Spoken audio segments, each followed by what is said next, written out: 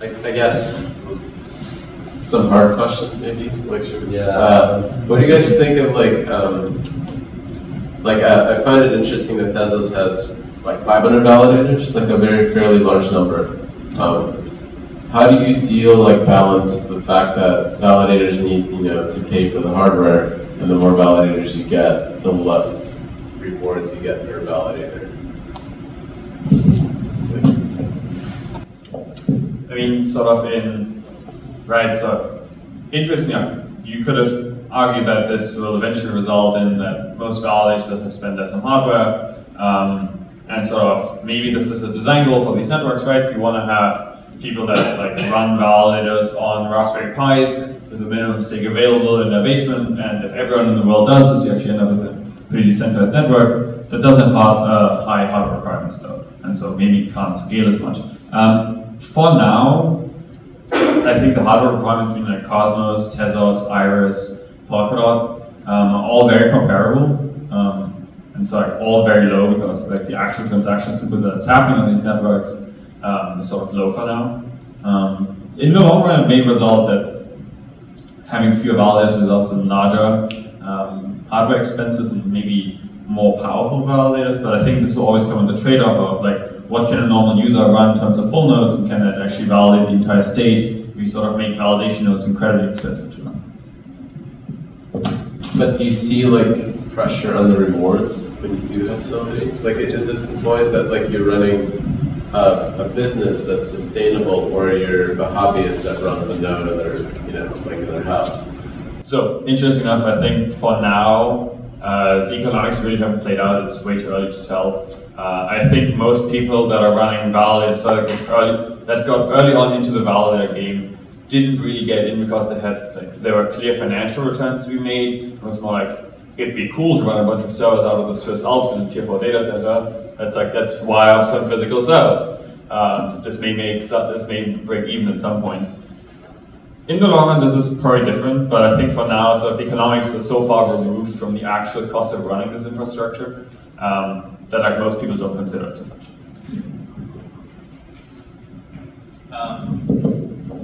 Yeah, I think it's a great and complicated question.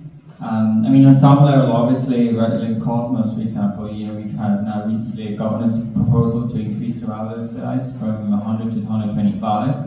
And you do see that there are a lot of, it's probably profitable for very few parties on Cosmos. So of course, it depends a lot on how much you invest in actually. You can set up a validator and just kind of run it, and then it's probably fine, even for not huge validators. But what you have seen is that your smaller validators complain a lot, right? They're like, okay, this is horrible, there needs to be more decentralized, we need that. So you see that, and of course if you increase it more, then probably you're going to get more of that. I think the other question that's important is, what is the expectation of validators? What should they actually do? If they're going to if you're going to expect them to work on the blockchain and contribute to it, then of course there should be some economic model connected to it. I think there is also sort of other scenario that could play out, which is that maybe kind of contributing and doing work for a blockchain is a sort of tragedy of the commons situation where everybody likes if it's done, but nobody wants to pay for it. And I think we're seeing some signs of that happening. And so if you end up with that scenario, the most likely outcome to me seems to be that you will have the state concentrate with validators who have some other business model, right? There's some other way that they monetize this. Like an obvious way would be like an exchange could say, okay, we're going to do zero fee validation. Just pool your assets with us and you can trade them. Right? So that would be one way you could have a business model as well as doing zero fee validation. And maybe you can think of other ways to do a similar thing. So I think if validation is not something that is profitable or sustainable in itself, I think you're going to bring a lot of these external economic factors into it, and no idea how that's going to play out because we have no idea what these factors are.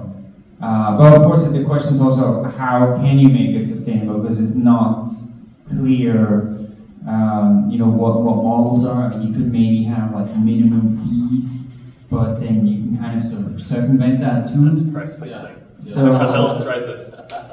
So do you think that Tesla's minimum, the requirement to have validators with a minimum balance stake, is that eventually going to get gamed? Well, I mean, you already have that validators then basically make contracts with, I mean, you've had some bakers, right, in Teslas where they say like, hey, here's our address, just like, I think you guys do that. Okay, but I think there are some that have basically done that, where like, okay, just send us your Tezos, you know, and like, we use it as the security bond and we'll send you back, so that, you know, probably legally maybe we will see. But then others do it just with like legal contracts. So you have that already. There's like a lending market for Tezos for security bonds. So does that help? I mean, if there's a lending market, it's going to favor those who may be best connected with VCs and who have the most like legal resources that have solid contracts. So I'm not really sure that does much for. So I'm not sold that this is a good idea. I mean, so in Tezos, this is, so the minimum self-bond requirement is more as, it's a distributed system, you still have sort of global complexity, scaling complexity limits, and there needs to be some way to limit the validator set, right? In PBFT, traditionally do this sort of arbitrarily, you pick a number and you say, well, 100, 125, 300, 1,000 is probably a good number to do, and fix the validator set. And sort of by introducing a minimum amount of stake, it's the same effect, just a different mechanism to get there. So, because the minimum bond doesn't have to do anything with the expected rewards over that bond.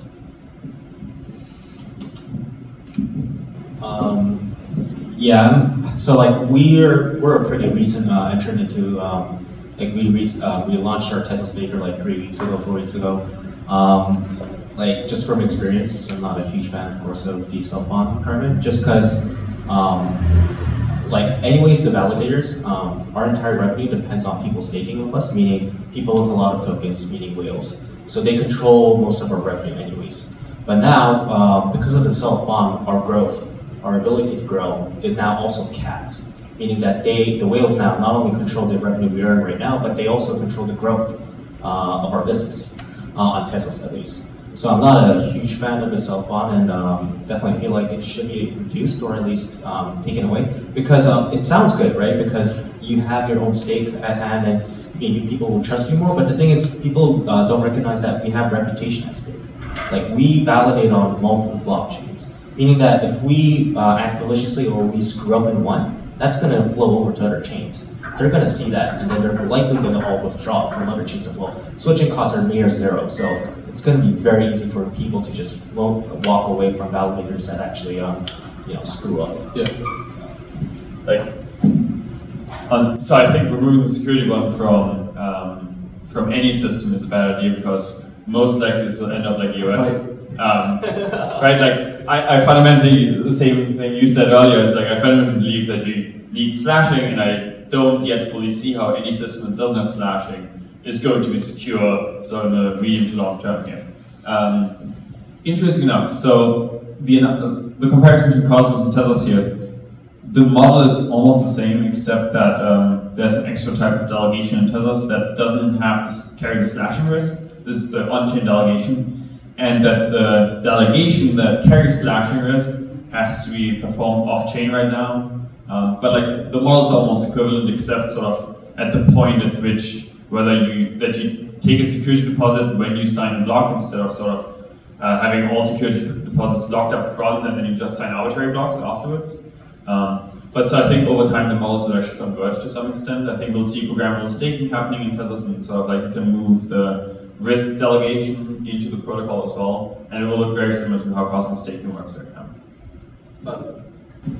Do you guys think that more severe slashing will create a stronger set of validators because they will actually invest in like preventing that happen, or will it just cause like a black swan event? So absolutely, we should definitely increase slashing percentages across all networks. This is like a perfect idea. And like in Cosmos it's like 5%, in Tezos it's probably also like 5%. It's like slightly hard to calculate, but definitely we should go up to like 20% easily. The basic reasoning being that like right now, running a validator, it requires zero expertise. You run like one Google Cloud instance, and this mostly works. This is also a function of the fact that validation is like a super friendly business right now, or like everyone's like, cool, let's join all the Telegram groups, let's talk to each other about the networks we're validating, let's tell each other about like security setups. This is generally a good thing, but I would hope that, so I think these networks will start to falter as soon as we see the first real external actors trying to attack them. Because the validator sets fundamentally right now, there are maybe 20 to 30 validators worldwide right now that are sort of at a level of preparedness to actually handle a hostile environment. Most validators that are running on like a single Google Cloud instance will just go down once the first real attacks start to happen. And I think by increasing slashing right now, we can sort of shift the balance towards actually incentivizing people to run secure validators even right now. Okay, so I'm actually really interested in this talk because right now we're also working on our economic paper. It's mostly done, but since there's no proven model yet, there's still things to settle. So I'm just going to present just briefly how we thought of doing it. For us, it's actually everyone can participate if they have the stake amount. So you could actually enter, you don't need to be among a certain specific group to be delegated or in order to validate or propose blocks.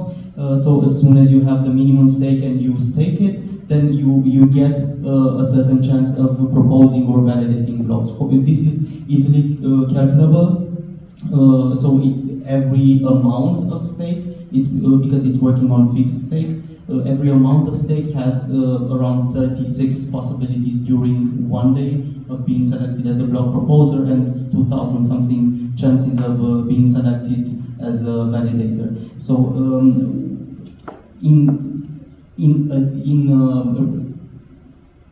for the work that you do, you also get rewards and the fees.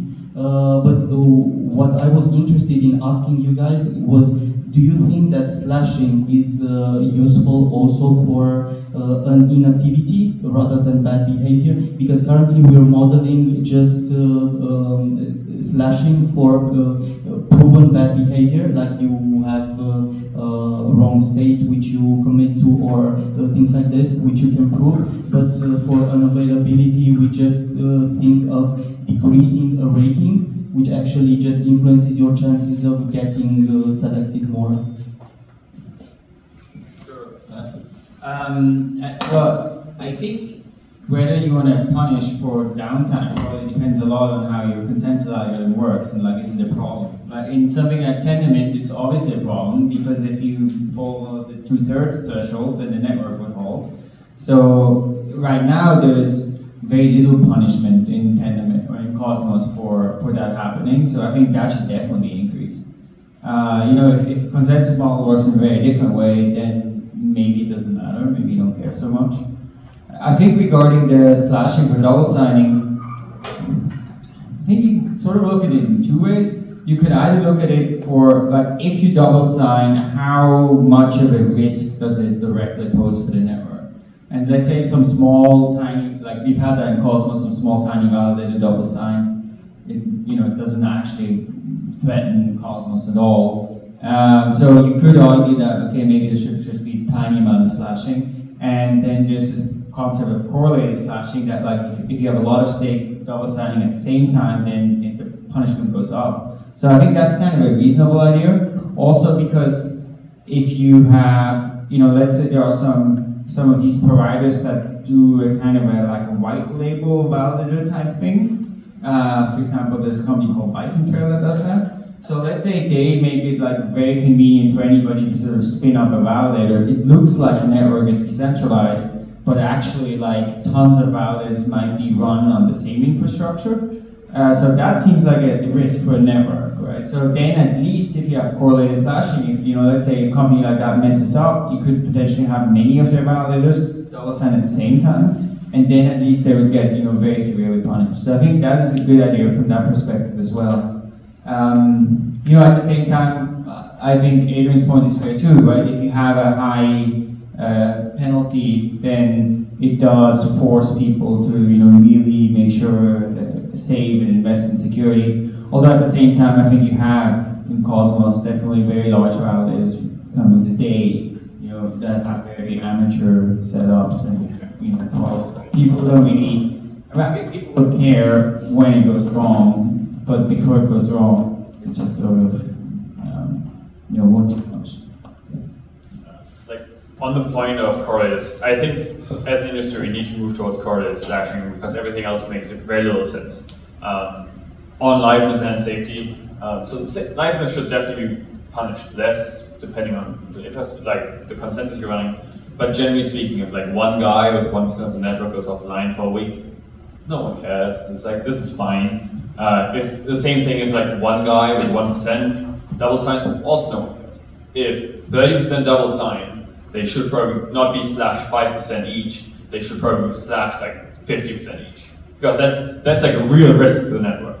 And so depending on where you set your safety thresholds, you may even want to do almost 100% slashing.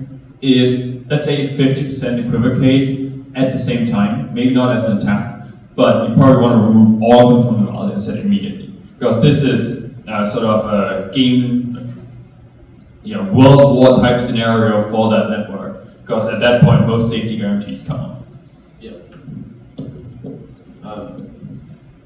I guess culturally it seems like validators are a friendly bunch of folks compared to people that hardcore miners. Just because the slashing rate is pretty low right now. Yeah.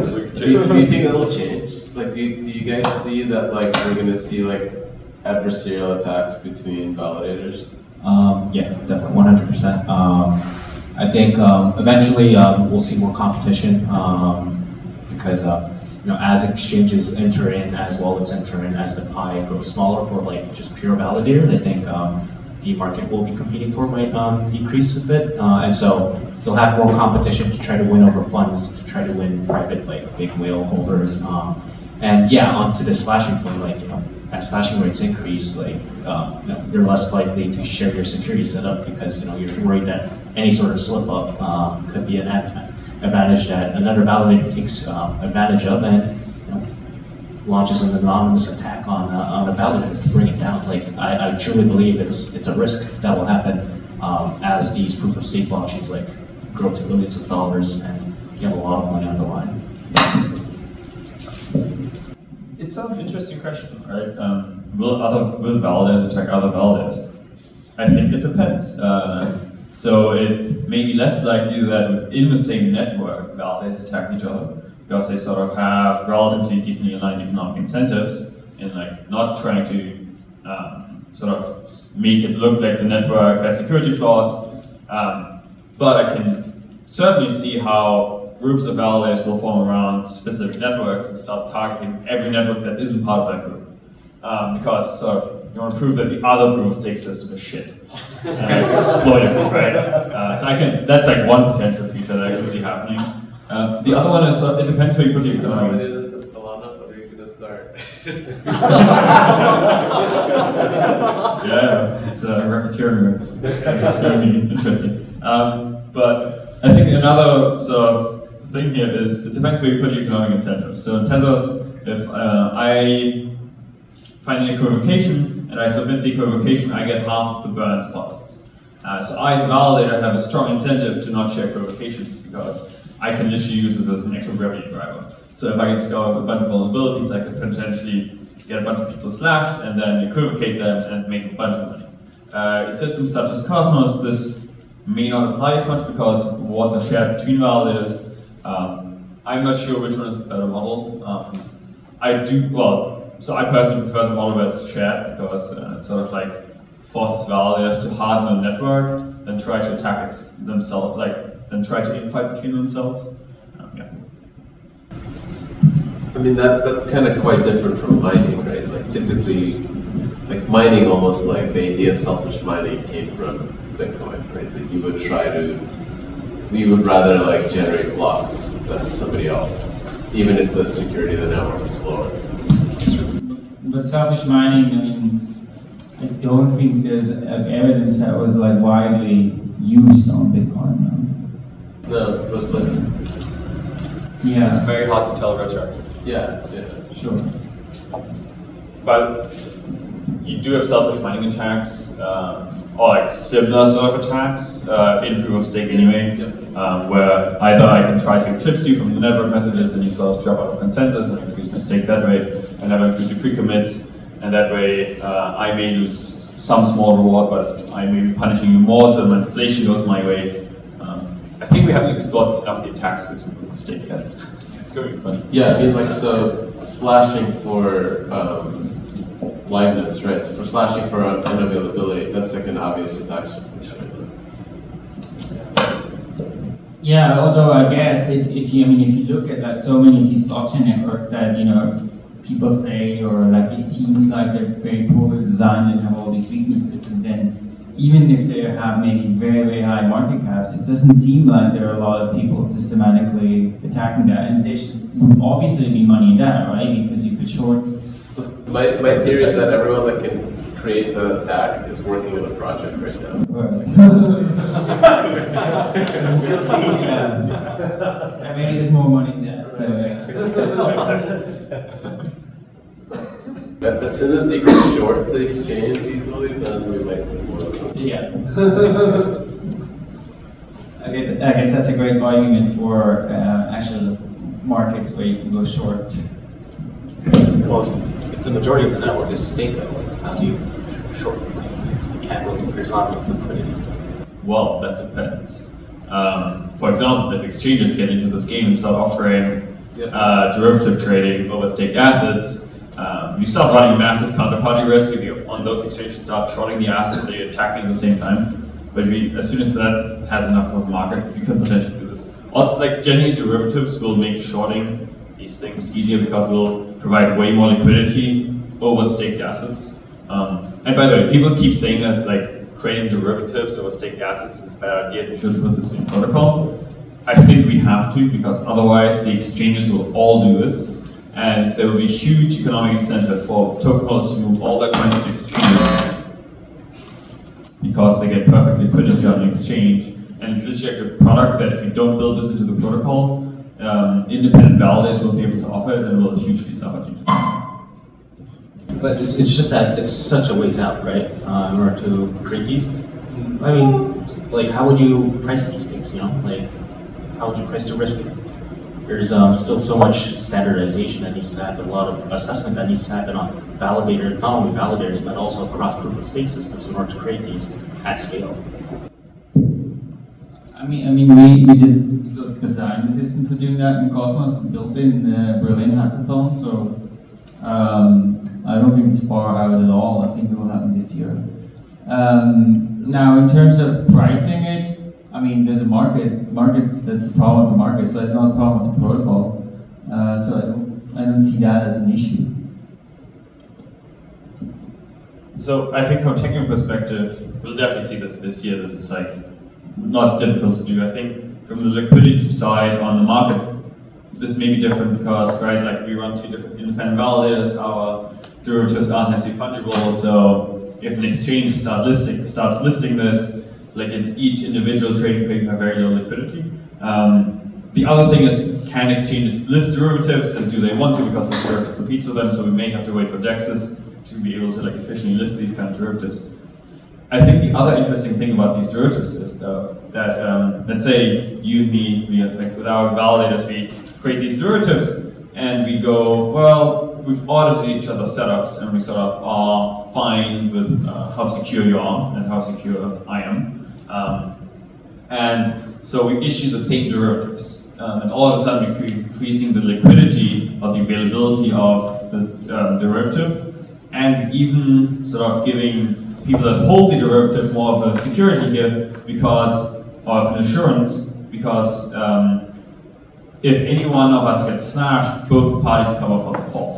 And so you could see that groups of validators that trust each other emerge as sort of people that pool their derivatives to insure themselves. And that may actually create a very liquid market for these assets. Do you fear that this is going to be the next credit default swaps? Yeah, I mean, I think if you look at credit default swaps, like what is the big difference? Well, I mean, I think the big issue around credit default swaps was the lack of transparency in the industry. So you had all these crappy kind of mortgages that came in, and at the other end, people bought it without, bought these structured products, so without there being like a transparent supply chain of like what they were actually buying. And so you have these rating agencies in the middle who just said like AAA, and then the other end they just bought it. And so I think that was in a way one of the big problems that you had in the financial crisis. So I think the beautiful thing about blockchain is that it will all be transparent, right? You'll see what is being created, how. I mean, once you add like zero knowledge proof, who knows? But there's so many designs and variations and implementation differences. Like I don't know, right? Like. But there will be an incentive for. I mean, the data will be there, and anybody will kind of be able to analyze it and take action on it. And if it is mispriced, there's an opportunity, right? And then of course the other thing is there's no Fed, or there's no quantitative easing, or that kind of stuff. I mean, there may be, I guess. Until there's a sovereign state. At least you can opt out. At least you can say, okay, I'm not going to participate in this chain if it does those kind of things. It all goes belly up, right? Whereas in the US dollar can't opt out so easily. With enough time, yes, because like for example, like we assume like MakerDAO is taking up a huge supply, a percentage of the Ethereum supply.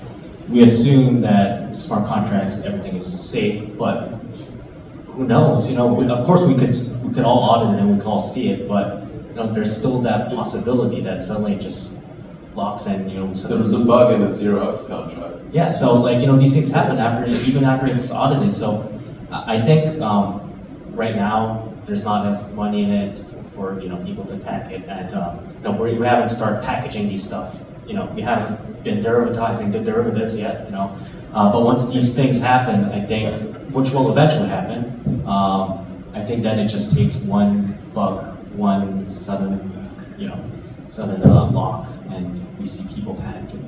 It's possible. Yes, I think so. On that note, do you guys have questions? Yeah. What's the best practice on your infrastructure as a service provider or enterprise validator? Yeah, the question is what's the best practice on running enterprise validator or big validator on this chain, and what do you use, what services or what setups? Maybe you can give us a brief overview. Yeah, I mean, so keep in mind that it's trade-offs, so there isn't a right answer. People can make different trade-offs for different reasons, and I think as long as you can sort of argue for your trade-offs and you sort of convince the world that this is reasonably safe, this is okay. So there is no real right answer here. I can tell you sort of what we've taken as the trade-offs. So we clearly have the trade-off of safety over liveness. We do not, so in terms of our infrastructure, we do not duplicate signing keys ever, and there are only live in hardware security modules that track the last state that we signed, under the assumption that even if all our servers get compromised, you can't convince the HSMs without hacking into the HSMs themselves to actually commit a safety fault. Of course, this may mean we had different restrictions to do this, so we couldn't be based in San Francisco with our servers because we had to roll with earthquakes. This is one of the reasons we picked Switzerland. It's like geographically an extremely safe jurisdiction and location, where I don't have to, where sort of okay not having this geographic redundancy. And yeah, it just forces, we also can't do sort of this hot failover that other people rely on, so it puts some restrictions around uptime there, because right, like, it can always happen that a server burns out. And in that case, we do manual failover to switch the infrastructure. To us, this was a worthwhile trade-off because we cared very deeply about never being slashed. And you can sort of engineer other infrastructures around minimizing the slashing risk, but I think by duplicating signing keys, you always somewhat move along the spectrum. Besides that, on sort of like basic infrastructure, you want to have a bunch of physical servers, redundant fiber connectivity to like one cloud provider or two cloud providers, some local ISP as well, so you have redundancy there if Google Cloud goes down, which happened. And just do these kind of things, and then at that point, just standard network practice. Yeah, I mean, there's of course countless things there, but we wrote like about 20-page paper on the architecture. So if you're just in that, just go to a blog, and then you'll find a link to it. So our head of infrastructure, Chris, is right here. You can talk to him, but he'll give you the same answer as I do, which is the thing about security is that the most insecure part of it is actually talking about the setup itself. So I'm a business person and I want to market our security setup, but I'm sort of bad at doing so. But feel free to ask him some questions. I'm quite sure maybe if he's in a good mood, he'll tell you something. But yes, we do have bare metal and we make use of cloud services, that kind of thing I can say. Do you use computers? Oh, do we use computers? It's 1,000 people. You'd be surprised.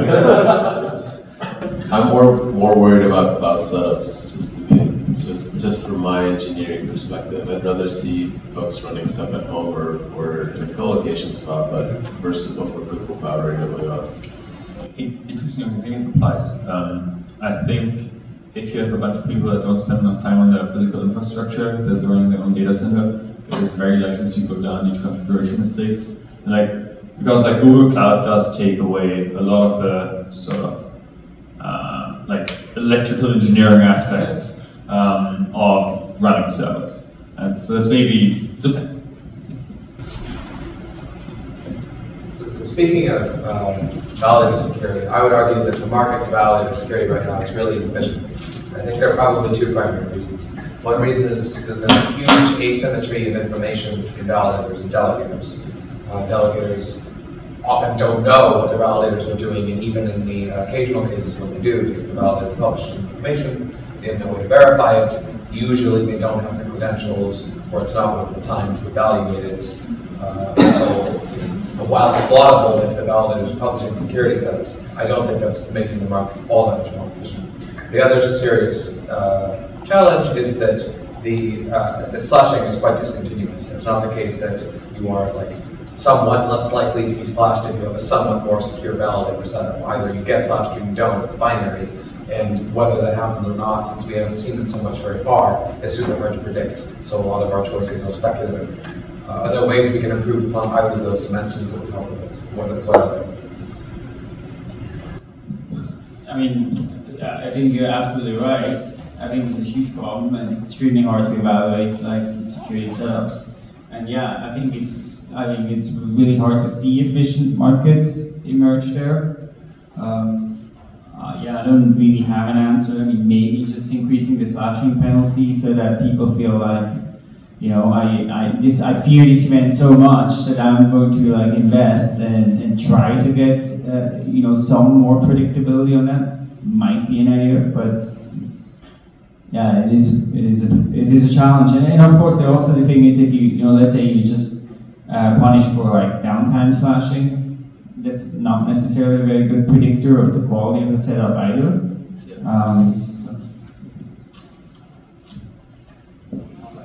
Yeah, I mean, it's still too early, right? I think with enough data points, you'll have enough history to actually look through and determine how healthy a validator was. I've also thought a little bit about maybe insurance markets on validators. Of course, this might be priced on reputation more than the security setup, but maybe potentially that's a way of sort of crowdsourcing everyone's knowledge and their interactions with a validator and sort of market price, how risky a validator is. But this is, again, highly theoretical. This isn't an answer, but just a random thought. If we had a lot of micro-slashing events, slashing would happen very frequently with small amounts, and it didn't kill validators, we would generate tons of data to see sort of what the security implications are of this, how validators are actually behaving. Maybe we should do this on the real networks, but we should have a testnet global testnets that sort of heavily incentivize micro-slashing, and many slashing events to happen. Like even where like my validator I tried to attack my own infrastructure to see this, just to sort of gather more data points about how slashing and market efficiency will behave in the real world. But so much of the critical piece is around like how do you store the keys? You know, it's not like I can write a slashing rule that detects that you're storing with a plain text file in your in like a HTTP cert folder, right? That anyone can see. That's true. So we should probably wrap up. Yeah. Unless someone has one last question.